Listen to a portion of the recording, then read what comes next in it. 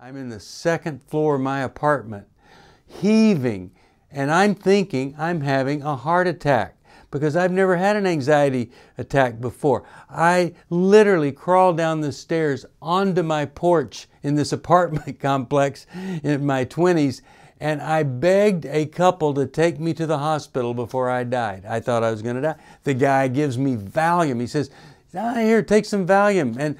And I said, no. And he sticks it in my arm.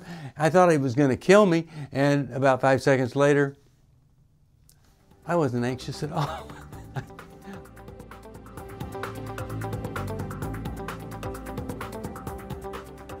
From New Life Ministries, this is Going Deeper with Stephen Arterburn. I'm Stephen Arterburn. And Going Deeper is all about taking the tough issues, the hard issues of life, looking a little bit deeper inside so that we can gain some insight into our lives. Hi, Steve Arterburn here. Thanks for joining me for Going Deeper. We're going deeper into anxiety. I don't want you to have more anxiety. I want you to have less or be able to process it maybe in a better way than you are. Well, let's ask a question. When was the first time anybody had any anxiety on the world? Well, I think it was old Adam and Eve. I mean, here they were. Don't eat this fruit. Watch out for snakes. They're really tempting. And they failed at both. And the second that they committed that sin, they were anxious and wanted to hide. And it was a totally different world.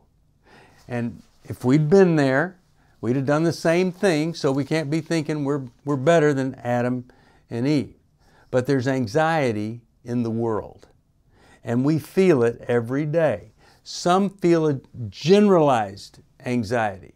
It's just everything's kind of on edge all the time. Others have panic attacks and are afraid to go to a certain place or even to leave their home. It comes in so many different forms. But here's what it's got in common, no matter what form it's in. It's real uncomfortable to be anxious. I remember when I was headed off from Texas out to California. I'd been promoted. I was being moved. I didn't even give it a second thought. And all of a sudden, I'm in the second floor of my apartment, heaving. And I'm thinking I'm having a heart attack because I've never had an anxiety attack before. I literally crawled down the stairs onto my porch in this apartment complex in my 20s, and I begged a couple to take me to the hospital before I died. I thought I was going to die. The guy gives me Valium. He says, here, take some Valium. And I said, no. And he sticks it in my arm. I thought he was going to kill me. And about 5 seconds later, I wasn't anxious at all. What I was ashamed. I was embarrassed. I didn't even know people did that. I'd heard about anxiety attacks. I was having a heart attack. Anyway, so I know what it's like to feel extreme discomfort from anxiety.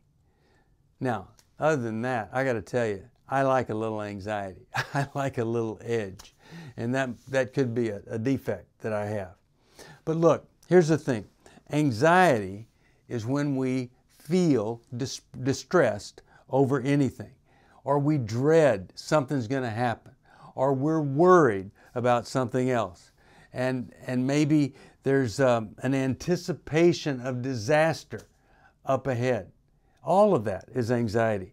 It's probably the most common dilemma that people face in the United States. Depression is very high, but recently we've had a lot of reasons to be anxious. So that's why I wanted to do a little series, and we'll just be doing anxiety series on and off in Going Deeper. Now, here's a really great thing about anxiety.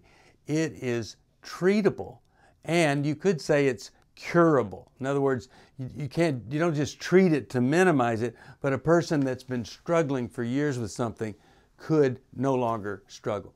The other day on radio, we had a woman who she called in, and she had a tubal pregnancy, and her father died in the same year of a heart attack. And she was paralyzed with fear as a result of these two traumas, one on top of the other. For years, she had been struggling with this, and it was just getting worse. Never been to a counselor to deal with it. Never had a psychiatrist help her with medication, just the general practitioner.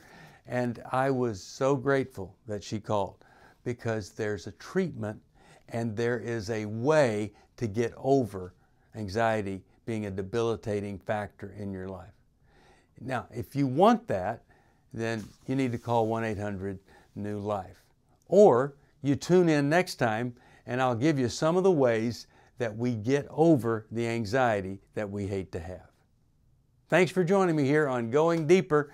You go deeper into God's Word, and if you need a Bible to do that, I'll send you a Restoration Bible. All you have to do is just email me, say, hey, send me one of them there Bibles, and email me at stevesocial@newlife.com. See you next time. Bye-bye. Thank you for joining me for Going Deeper. I hope something I've said may have helped just a little bit. If you have a question you'd like me to answer or comment, just email me at stevesocial@newlife.com. I'll see you next time. If you want to support Going Deeper with Stephen Arterburn, be sure to subscribe so you never miss another episode. And if you know someone who would benefit from this episode, be sure to share it with them. See you on the next Going Deeper with Stephen Arterburn from New Life Ministries.